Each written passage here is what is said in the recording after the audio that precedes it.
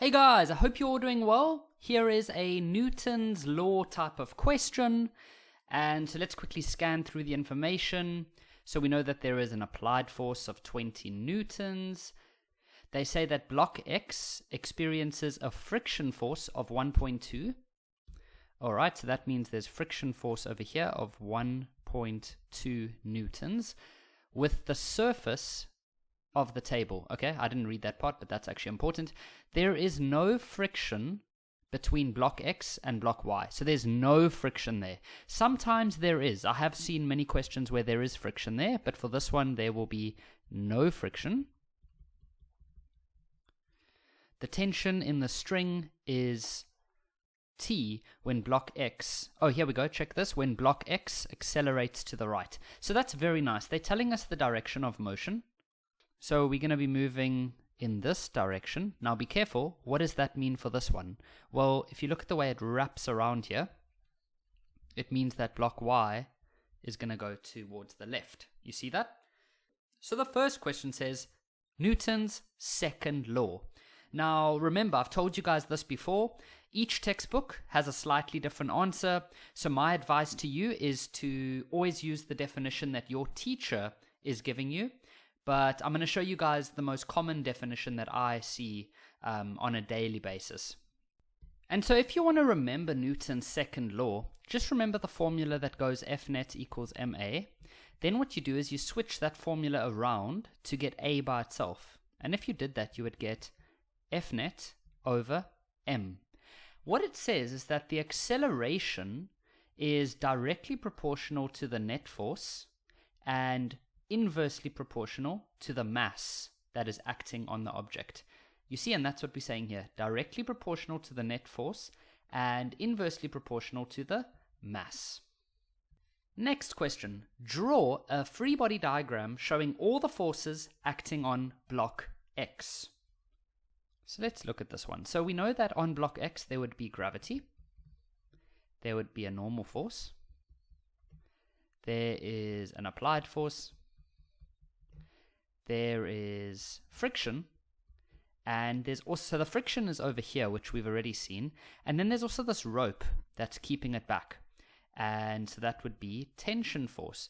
Now that's it. Some of you are going to be like, yeah, but Kevin, my teacher said that when it's 6 marks it means that there's 6 forces. Okay, so that's mostly correct. However, I've seen this question before in a different examination paper, and in that examination paper there was actually friction between Y and X. And so whoever set this exam paper up, they got the idea from that exam paper and they used the same mark allocation. But this one doesn't have friction, whereas the previous exam paper I saw did have friction. So don't always look at the 6 marks and say, oh, okay, so now I need to have 6 things. It's true only 90% of the time. Okay.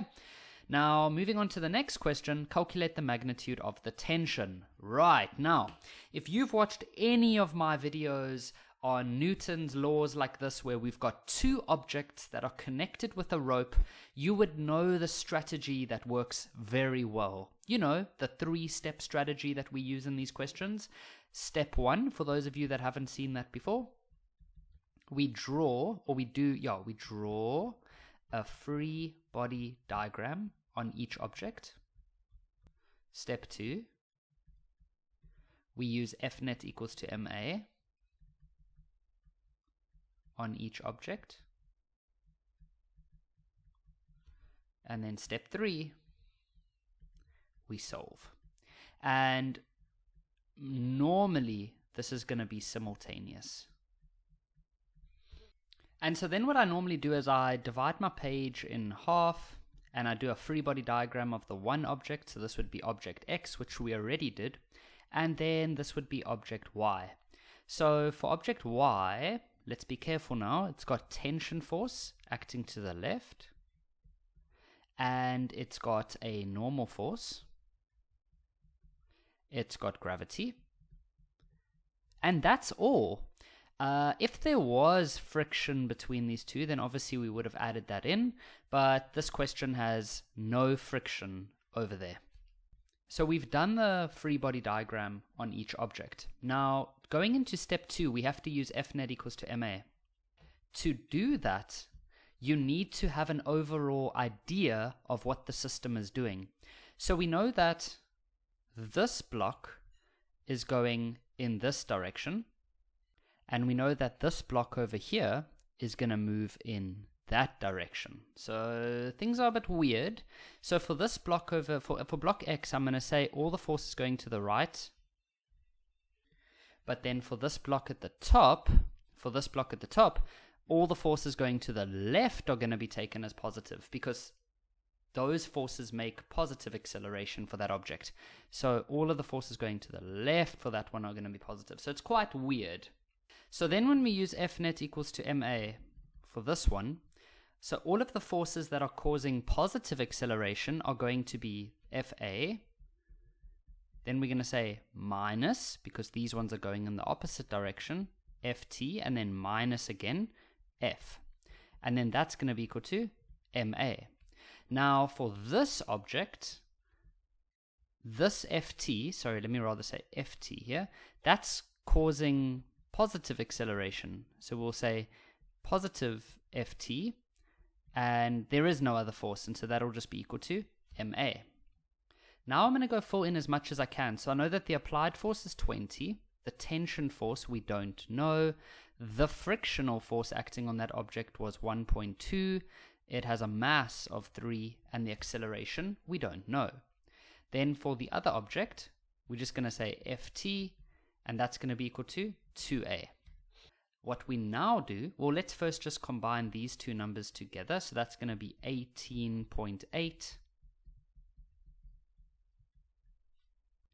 And so what we now need to do is just link this all together simultaneously. So I'm going to get Ft by itself over here. So that would be Ft is equal to 18.8 minus 3a. And then I'm going to make these two equations equal to each other. So that's going to give us 18.8 minus 3a equals to 2a. And then that's going to give 5a equals to 18.8. And if we have to solve by dividing by 5, we get an acceleration of 3.76 meters per second squared. And then the question originally asked us for the tension force, and so you can either plug your acceleration back into here, or you can plug it into there. It doesn't really matter. I'm going to use this one. It just looks a lot easier. So we can say Ft is equal to 2 times 3.76. And so the tension force will be 7.52 newtons. And so that's the end of this question. Thank you very much for watching.